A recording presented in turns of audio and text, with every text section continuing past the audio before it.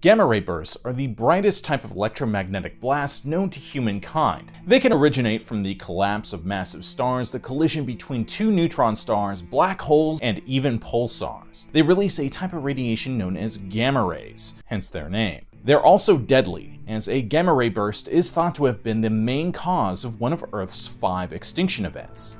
But what would happen if a gamma ray burst hit the Earth today? Would it set the world on fire? Let's find out.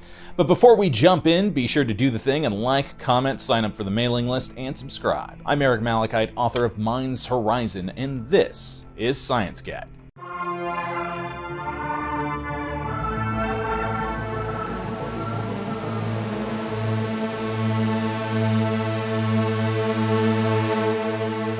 A gamma ray is a penetrating type of electromagnetic radiation that results from radioactive decay of atomic nuclei. It's also what created the Hulk. Gamma rays have the smallest wavelengths and produce the most energy of any other type of wave that we've observed in the electromagnetic spectrum. But thankfully, they're only really produced in mass quantities from cosmic-scale objects and events like neutron star collisions, pulsars, supernovae, and relativistic jets from black holes. The Ordovician mass extinction, for a while now, is thought to have been caused by a gamma ray burst, or even two bursts, that hit the planet 440 million years ago.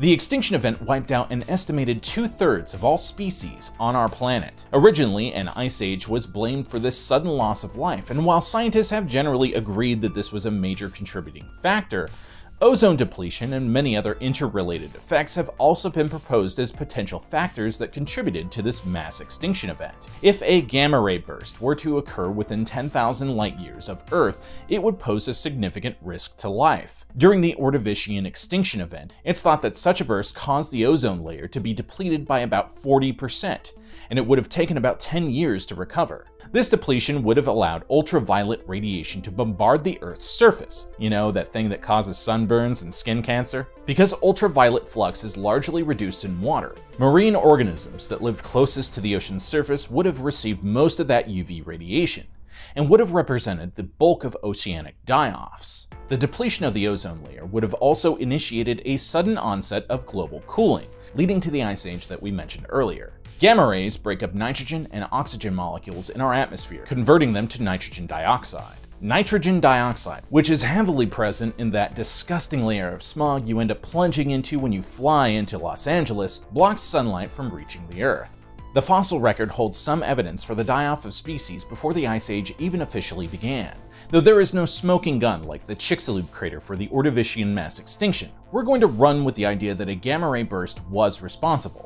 If a gamma ray burst were to happen within 10,000 light-years, whether or not it would damage life here would depend on a few important factors.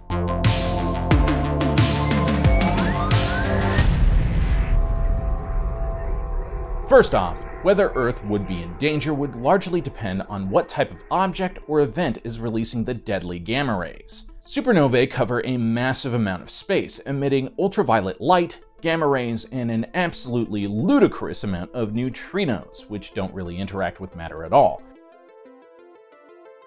But surprisingly, if one were to happen within 10,000 light-years, we probably wouldn't be very worried about it at all. As a result, no matter what type of event or object is causing this, it would take around 10,000 years for the light and radiation to reach Earth. A gamma ray burst released from the collision of two neutron stars, a black hole, or a pulsar would depend on Earth's position, however. Earth would have to be within their sights, so to speak, as most of these events release gamma rays and other harmful forms of radiation at their poles.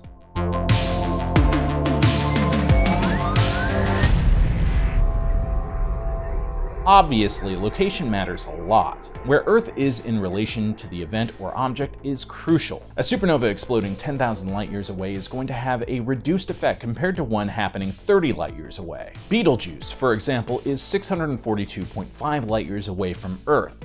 It's a red supergiant that is quickly shedding material and gas, and scientists think it's going to go supernova in the next 100,000 years. When it does go supernova, it's going to light up the sky like a beacon. It would be so powerful that it would cause shadows to be cast at night. In fact, According to a simulation conducted in 2020, it's thought that you would be able to see this point of light during the day. Surprisingly though, scientists don't think that Betelgeuse exploding would be very dangerous to Earth. The most significant way it could impact life here is that animals that use the moon to navigate would probably be confused for a while because there would essentially be no quote-unquote dark time. That's just how bright the supernova would be. In fact, it's thought that a supernova would have to be at least 50 light years from Earth before it would be considered a threat to us. So, does this mean that supernovae don't create enough gamma radiation to be a real threat? Well, no. Both gamma ray bursts and supernovae are thought to release 10 to the 44th power joules. And while this is just my speculation, thank you, computer, I think that the threat level from relativistic jets and gamma ray bursts from pulsars comes from how they're concentrated. I could be wrong about this, but perhaps the reason why supernovae aren't thought to be as damaging from longer distances is because supernova explosions are spherical for the most part, and gamma ray bursts are focused beams of energy. Again, this is just a guess. As for pulsars and relativistic jets, both of those events would require the Earth being in the direct path of the particle beam of the gamma ray burst before it would be considered a threat. And if Earth was in the direct line of fire of one of these things, what would it look like, and what would happen to us?